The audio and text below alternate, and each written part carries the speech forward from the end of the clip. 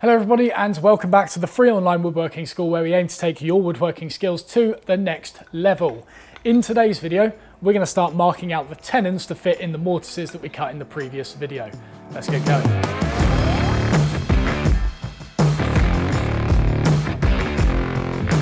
Rightio, first things first, we need to cut the rails to their final size. And here's just a generic bit of advice that definitely will catch you out when you tackle either this project or a future project that involves tenons. When you're reading the working drawing, remember that you're not cutting the component to that shoulder length, because by doing that, you then haven't got enough material for the tenons either side. So make sure to account for that when you're sizing tenon components. I've tried to make that as clear as possible on the plans that are available for this cabinet. Don't let it catch you out. So first, let's see how deep those mortises actually ended up being. Oh, blimey. 24 millimeters on that one. Should be pretty much the same.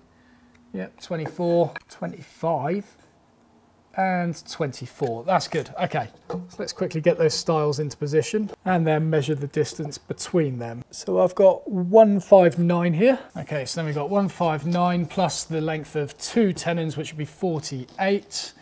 So then that makes something, so 207. So 207 is the overall size of the rails, which is the distance between the two stiles here, plus the length of 2 tenons.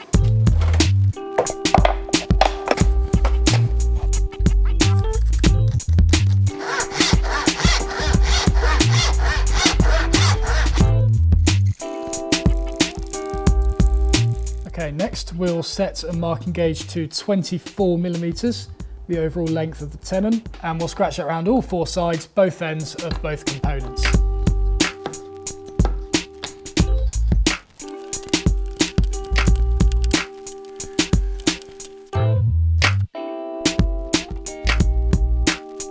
All right, and obviously at this point, it's good to check your components, check that they're exactly the same length and that those shoulder lines are bang on in line with one another, because you really don't want an out of square door at this point, or at any point for that matter. All right, so this would be a good point to work out which way you want your rails to be. Obviously you haven't got a lot of choice here because the face side needs to be up on these, because we've used that as our reference face either when cutting the grooves by hand or using the router table. And of course you need to have the groove on the inside. So you can only swap them around at this point. But in this case, I've got a tiny defect on the top here, which I'm actually going to put at the top of the door because the plinth at the top will kind of shroud it a little bit and it won't be seen. Whereas the bottom of the door is more central in the cabinet and is probably more likely to be seen. So I'm choosing the nicer bit for that.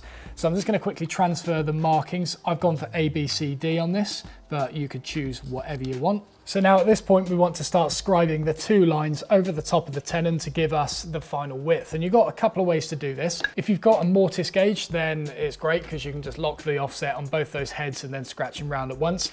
Or if you've got just a normal marking gauge, you can do it this way. You just need to reset it halfway through. And so I'll show you how to do it with this for the time being, because that's most likely what a lot of you have. So let's do this corner B first. So we're going to get the marking gauge and reference it against the face side. Then we're going to set the cutter to be on the closest side of the mortise. Double check it. Note that's shifted, so let's just move it back slightly. Good. Okay, so referencing from the face side, that's now hitting that corner perfectly. In fact, you can see it kind of splintering it. So with that now locked in, we're going to reference off the face side of the rail and scratch that all the way around. So you're not going to be able to do much here because that's going in the groove, but we can go around the top like that.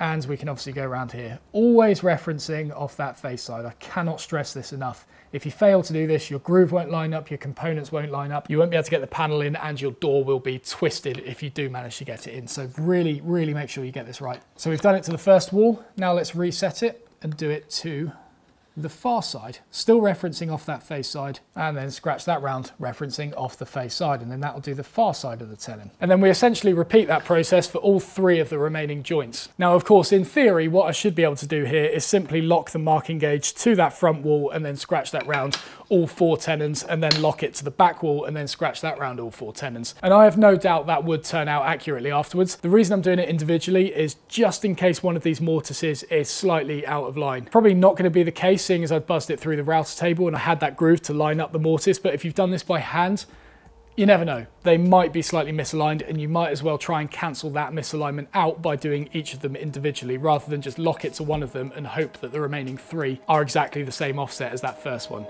You never know.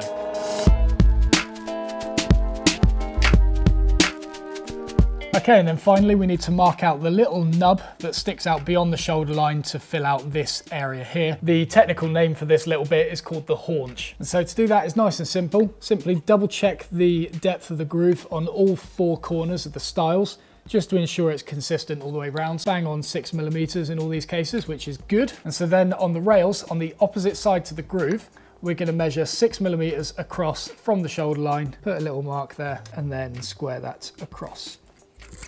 Now in some instances it's good to square this haunch line down the side as well, but because we're going to be cutting down here first and then cutting off these cheeks, any marking out we do on the side here is just going to be removed later, so there's no point. What we do have, however, is this nice line across the top, which will be retained, and we'll be able to get our chisel in that afterwards and just knock down. And so now we've got the line squared across the top for the haunch, and we've got the 2 over the top of the tenon to account for the width. Now we've just got to do the 7mm down from the top to account for the height of the haunch. And just to make sure I was clear on that, the 7mm is to account for this bit of material here, to ensure that the tenon is able to step over that and then down into the mortise. Let me just double check that is in fact 7mm, because it might have been bruised. Yeah, 7mm.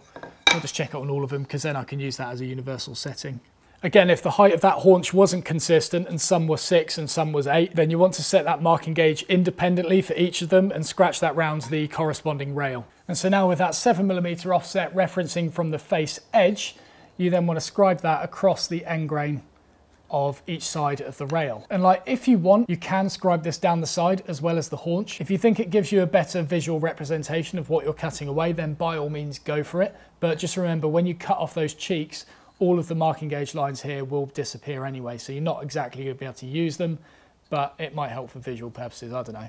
So there you go, I've drawn the side profile on this one just so you can see kind of what you're going for. So 7mm down, that was 6mm across, so that's the depth of the haunch. And then I think we said the overall size of the tenon, top to bottom, was 17mm, and obviously if you measure that, that is now 23. But by the time you cut off these cheeks and that groove underneath is exposed, that will then drop in 6mm.